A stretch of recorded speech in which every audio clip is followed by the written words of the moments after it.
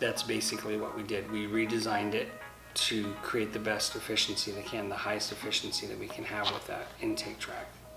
Pump area and the pump box.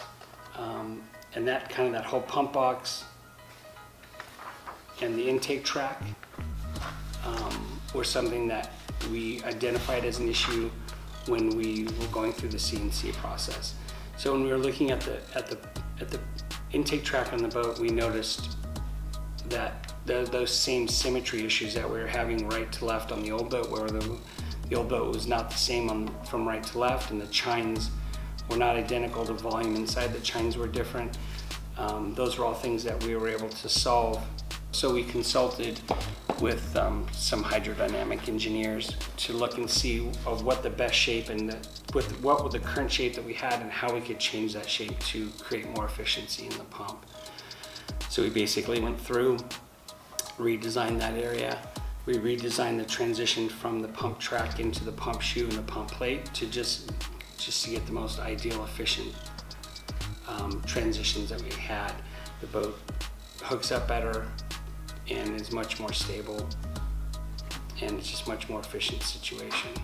Again, through the CNC design, we were able to identify areas where we were able to increase the pump box, which allows you to run a much bigger pump.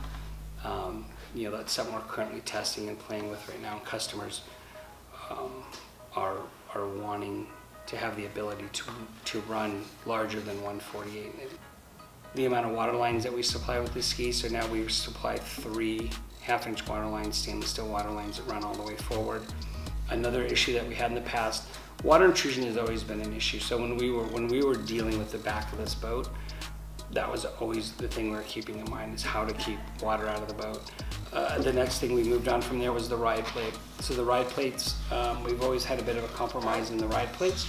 The ride plates didn't really match the bottom of the hull.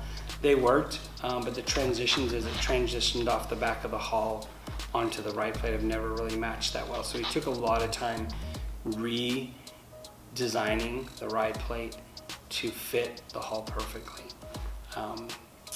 And not only does it transition off of there perfectly, but the mating surfaces between the ride plate and the hull are perfectly matched.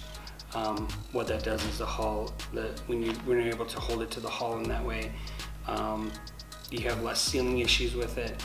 It's stronger, it has less chance to move or vibrate, and it's attached in a way that it doesn't want to tear it up.